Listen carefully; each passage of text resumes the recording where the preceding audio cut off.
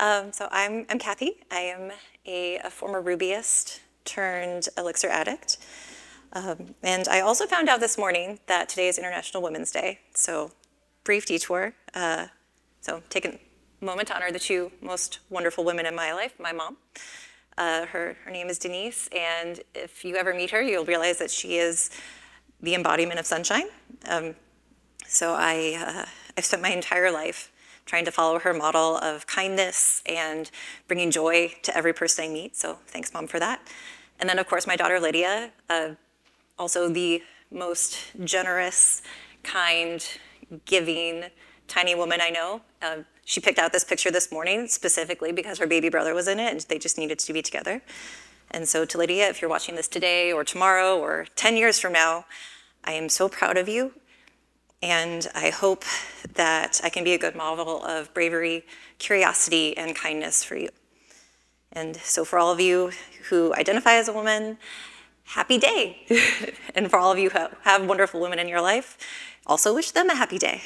So now, moving on to the code. Today, I would like to share my learnings about LiveView, event sourcing, and how to prevent race conditions when we have all of these processes running at the same time. And this talk is actually aimed at beginners. So we'll go over some basics of event sourcing, some use cases, some pros, some cons, and then actually why Elixir and Erlang are very, very useful if you want to use event sourcing in your applications. And then further, why LiveView on top of all of this, and really, in general, at the very least, it's front-end without JavaScript, which is great. I wrote this app without a single line of JavaScript, and it just made me so happy. And then after all of this, we're gonna do a demo. It's gonna be great, hopefully. So at the very, very basic level, what is event sourcing? And in general, it's whenever something happens on the site, you log it. That could be a transaction, a user clicks a button and then you want to track engagement on a site or something like that. The most basic example that you will see in probably every blog post talk about event sourcing is your balance for your bank account. Your balance is not this mutable object within your accounts table. It is actually the sum of all the debits and credits that have been on your account. So all of the credit events, you say you were given $5, and so now you have plus $5, and then you have another event that is minus $5, and now you see on your balance that it's $3.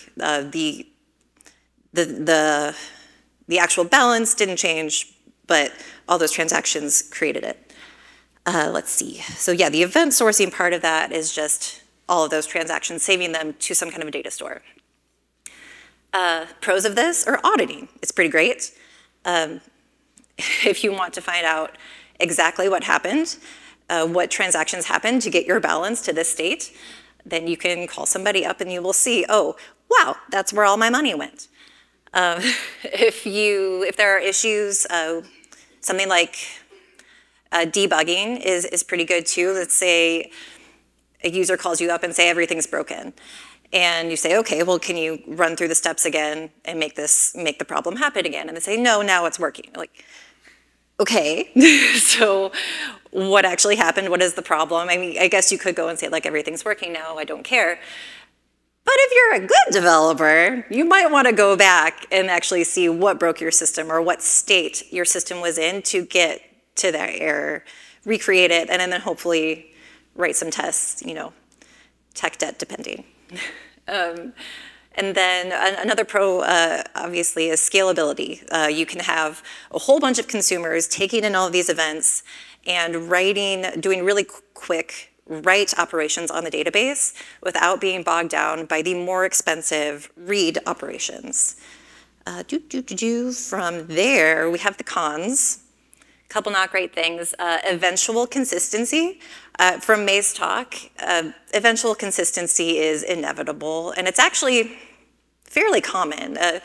Again, with the bank account example, I'm sure we're all used to something like this transaction will take, wait a few minutes for this transaction to reflect on your account. So it's most of the time we're used to it, but sometimes we really need to know what the state is this second. And that could be useful for situations like booking a hotel room, or you need to know if something is available this second, and if not, then I need to choose a different date. So other things similar to an audit log, data migrations. This can be, you can get around this if you think really deeply beforehand, before you architect your whole system. You can think of okay, what exact columns am I going to need in my audit log or in my event log? But inevitably, we are all used to iterative development. There will be complications that come up at some point. So now you're going to have to deal with adding another column potentially to this audit log, and hopefully all that data is backwards compatible. And when you're doing that migration, what's going to happen during that downtime? And so it's very difficult situations there to kind of deal with. And also, as May was saying yesterday, this whole system is pretty complex. The tooling around it, the learning curve with event handling, a lot of programming languages don't deal with this very well. However, that should sound a bit familiar because we have Gen servers. And they have an entire framework for event handling that really kind of helps deal with the complexity, the complexity portion of that. The concurrency portion of just having all of these lightweight processes on the beam. Immutability with event sourcing by nature is immutable. You aren't changing actual data. It is just a log of things that happen. And all of these paradigms that are part of Elixir and Erlang are used for event sourcing. And here I do say minimal complexity because frankly, I've used Gen servers at work, in personal projects, and even for this talk. And I'd say I'm still only about 15 to 20% if I understand how they work. There is a lot of documentation, thankfully, about how to get a decent Gen server up and running, so you can still use it and use this functionality. And I implore everyone to. Again, this kind of it's a talk more towards beginners, so if you are feeling a little bit nervous, or if you see the server module in your company or in your own personal app, don't be scared, it's okay. You can check it out, figure out what's going on, and at the very least, the Elixir community is very helpful, Erlang as well, and always ask questions, check out the documentation. It is safe, you can do it. And if you know 5% today, then the next time you use it, maybe it's 7%. And hopefully more and more until maybe 99, because we're never 100% sure of everything. And then for next steps, why LiveView? Because it is a Gen server. That's right. Each LiveView process, it's its own process on a Gen server. And so each user that opens up the browser, either on their phone or phone, desktop, laptop, whatever, that's its own little process. And it's living its best little process life.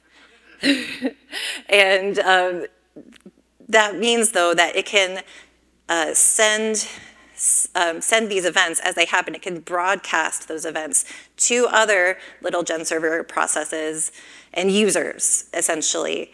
So that kind of helps a little bit more with the real-time aspect of it, that you can kind of go through your event sourcing, you put the event in the database and then send a broadcast at the same time.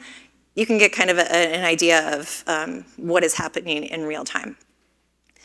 And so, with all those little basics out of the way, let's do a demo. I invite you all, hopefully, here and virtually, to please check this out. Hopefully this works. Hopefully, let's see, maybe I can do both. Okay. And then maybe it should look something, oh, uh-oh. Are we doing it live? Oh no, internal server error, hold on, let me redeploy. Give me a second.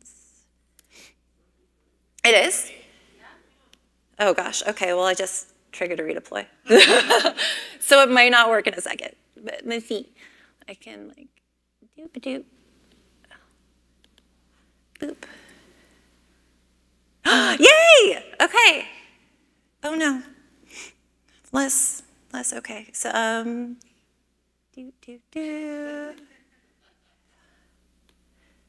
right. So there you go.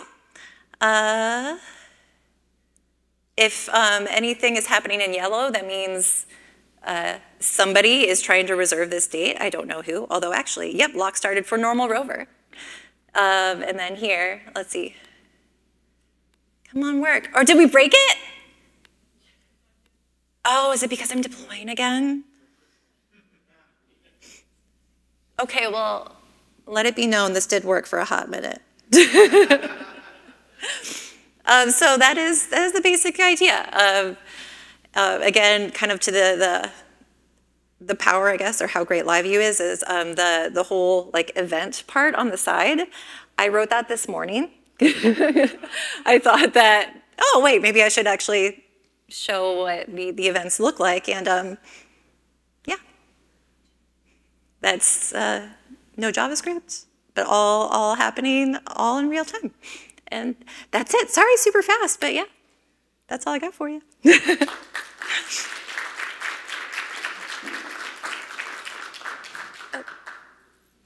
And actually, I do have some other considerations. Dun, dun, dun, dun, boop. Boop. Oh, hold up. Okay, well, other considerations. Using streams, you will eventually have a lot of large data at some point. Using Erlang's global trans to lock all of the processes at once. So if one user is doing something and you don't want the other users to do other things, you can use global trans. It's pretty awesome. You could also use various other libraries, message brokers. Broadway is awesome. RabbitMQ, Kafka, we know those. Also job processing with OBAN. So there are a bunch of tools out there, a lot of use cases, and yeah. Any questions? Amazing, thank you, Kathy, and yes. And congratulations on a working demo. Somewhat. There's a question at the side there.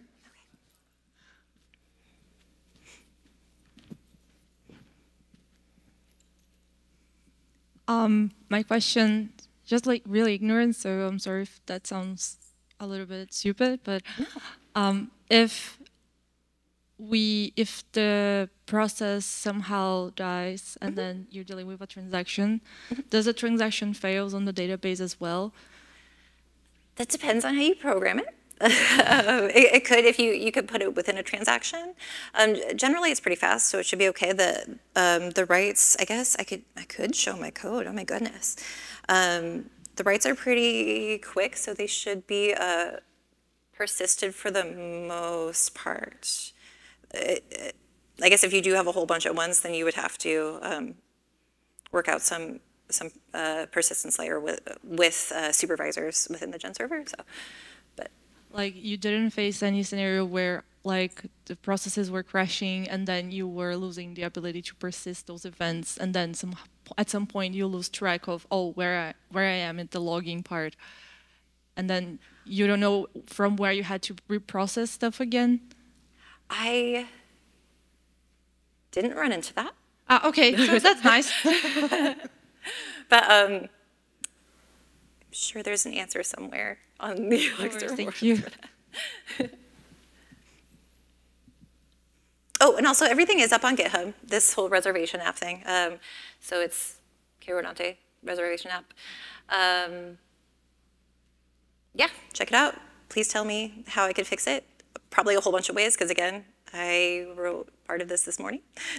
So yeah, please help me refactor, and thank you again for your attention.